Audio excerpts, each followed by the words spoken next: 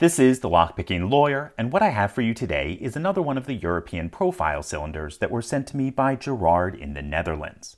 This one is an old demo unit from the German company CES. Now, what sets this lock apart from most others is the absurdly paracentric keyway. In fact, at first glance, I'd expect many pickers may think this unpickable. However, if you understand the techniques I detailed a long time ago in video number 82, which I'll link below, picking this becomes a relatively simple matter. The only complications are the presence of security pins and the demo bitting, which incorporates some high-low combinations. That said, those are pretty normal defenses that a competent picker should be able to address without too much trouble. So, let's see what it takes to pick this open.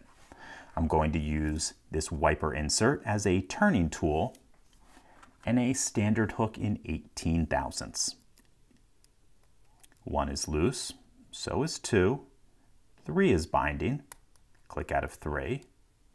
Nothing on 4. 5 is binding.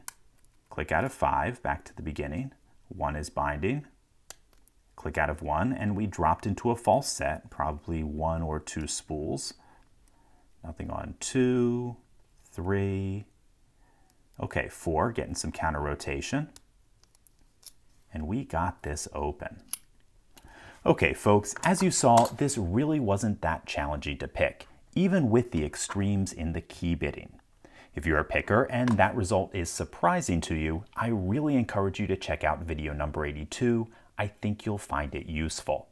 In any case, that's all I have for you today. If you do have any questions or comments about this, please put them below.